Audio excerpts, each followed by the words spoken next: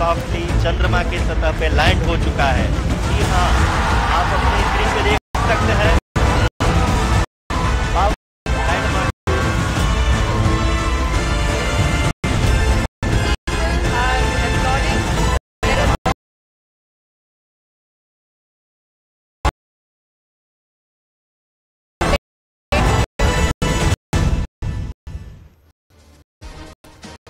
The Pragyan Rover is up and about. It's got 10 more days, 14 Earth days, 1 lunar day. The Pragyan Rover has been safely rerouted after coming to face with a 4-meter crater on the moon's surface. ISRO just posted these details and we've been watching like a hawk in terms of the details coming through. ISRO has said that the rover had spotted a crater a safe 3 meters from the actual edge of this crater and had been directed to a safer path. Now, ISRO has actually got 3 main objectives. Now, have a look at these tweets, ladies and gentlemen. The crater on the Chandrayaan 3 rover encountered on 27th August 2023 as seen by the navigation camera. Now, you see from a distance, it's actually seen this crater. It's a 4-meter crater.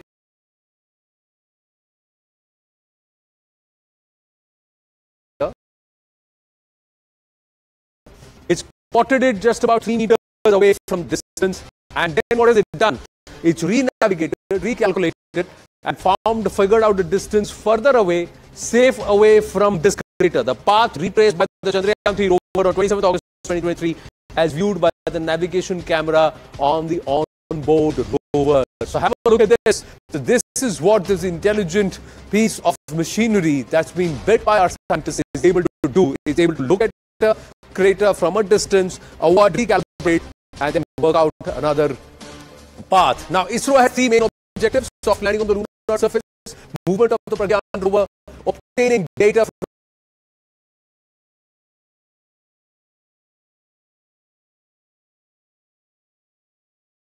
from rover, while 2 of the objectives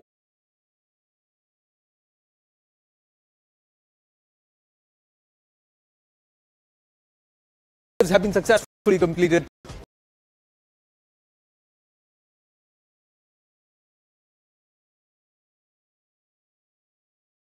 All eyes are on the 3rd mission.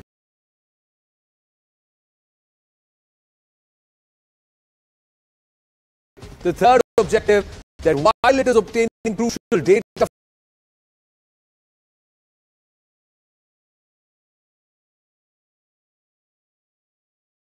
from the lunar surface, the secret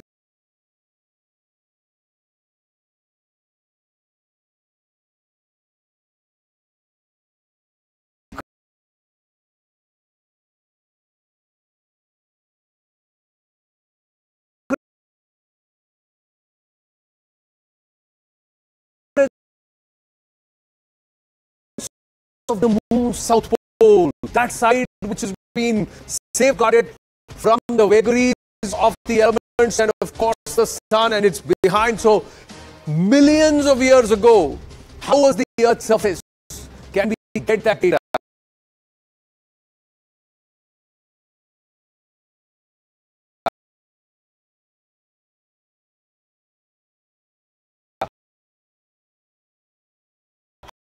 How different it is. Now, 10 days are remaining for the completion of one lunar day. That means after which the rover will cease to function because of the drastic shift in temperature. It will become minus 250 degrees and all sensors will freeze, and thereafter to restart it will be quite literally impossible.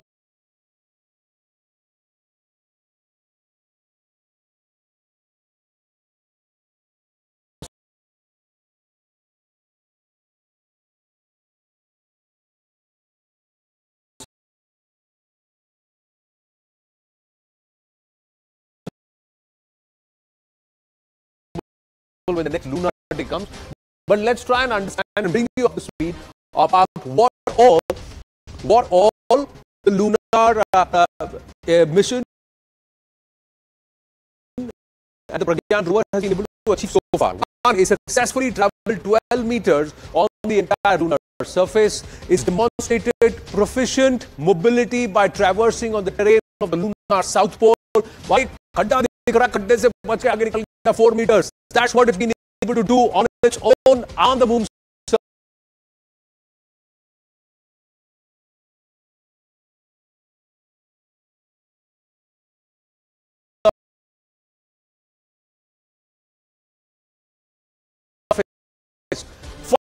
Far away, 384,000 kilometers away. It's been able to do it. It surmounted its first lunar obstacle, a 100-millimeter deep crater. It was able to navigate away. Successfully conducted drilling operations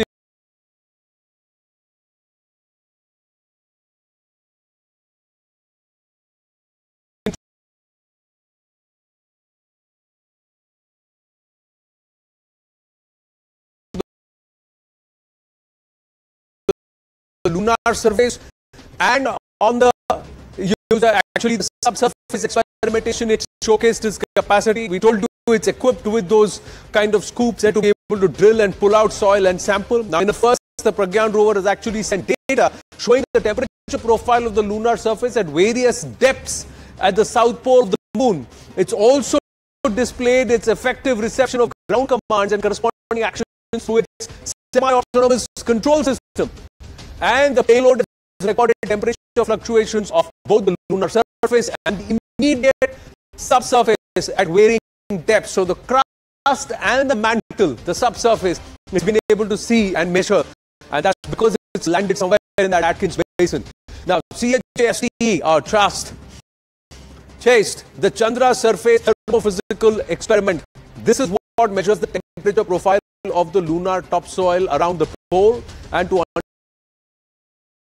understand the thermal behavior of the moon surface. So what is it saying?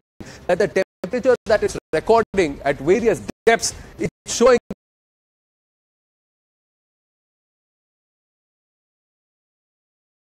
that there are huge fluctuations which are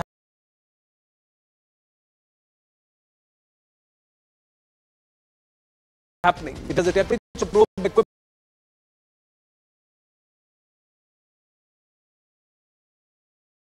with the controlled penetration mechanism capable of reaching a depth of 10 centimeters beneath the surface, and then the probe is actually fitted with 10 individual temperature sensors. So the presented graph illustrates the temperature variations of the lunar surface near the surface and the depths as recorded during the probe penetration.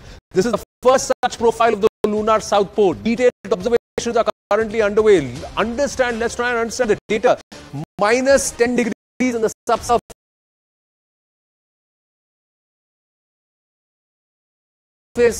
and on the surface, look at this, it's nearly 58 degrees, and that's the difference just between the topsoil and the subsurface. That's how much it becomes suddenly cold. And if that's the case, what all is preserved in the mantle and the core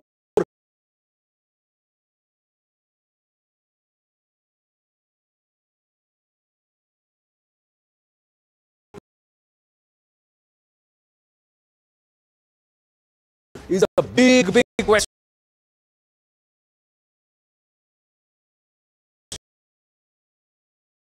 that scientists want the answer to. Humanity wants the answers to, and also those being on the space race looking at alternative mineral resources and of course sources of fuel for the future in terms of space travel. They're all looking at these answers. The rover has found temperature fluctuations of both the lunar surface and the immediate subsurface at varying depths. ISRO believe that the temperature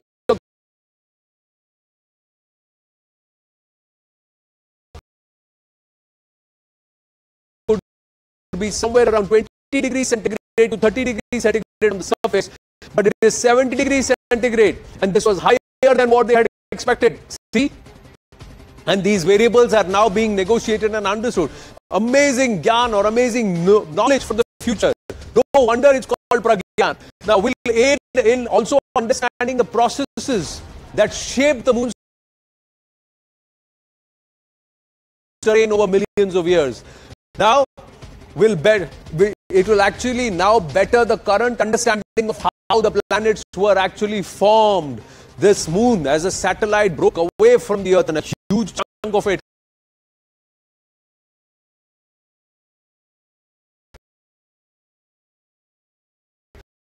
And what did it take away? What was the composition of the Earth's crust, mantle and core billions of years ago? Those are the questions that we can find the answers to. Extremely cold temperatures could mean that anything trapped in the region would remain frozen in time without undergoing much change. The rocks and the soil in the moon's north and south poles could therefore provide clues to early solar system. It paves the way for future crewed missions to the moon. And now let's try and tell you what else are the other planned objectives of the Pragyan Rover. First up is study the water ice reserves. Can we convert this into hydrogen fuel? Analyze mineral composition on our surface. So not rare earth minerals, but rare lunar minerals. Possible to try and mine and bring back. Chemical composition analysis. The rover will analyze elements like magnesium, aluminium, iron, silicon, potassium, titanium, calcium and others on the lunar surface. Is there another element that is not found on Earth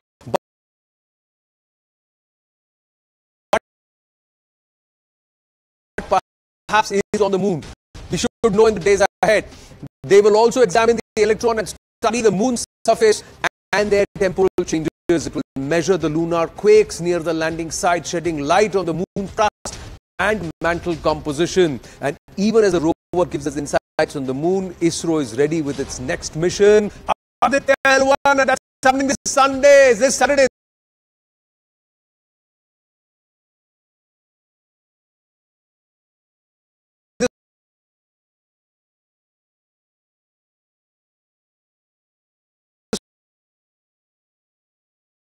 Weekend, ladies and gentlemen, aim for the sun. ISRO does with Aditya L1 launch on the 2nd of September. Mission to be launched. 400 kilogram spacecraft that will actually study the sun. The satellite will see the 400 kilogram class satellite with 7 payloads.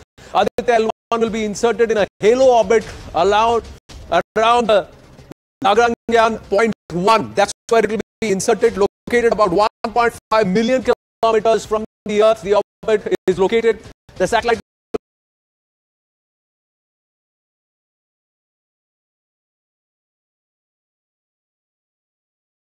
perform additional experiments in lots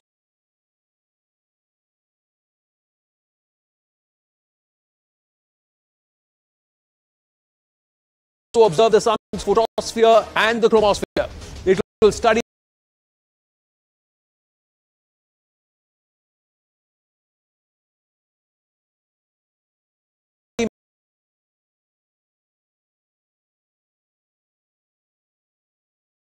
magnetic field topology and magnetic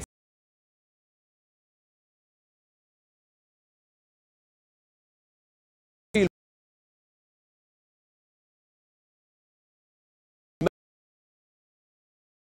measurements in the solar corona.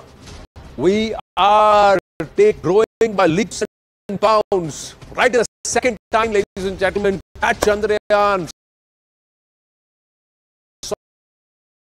Soft landing is going to take India's space technology to a whole new dimension, and nations are wanting to partner with us. Let's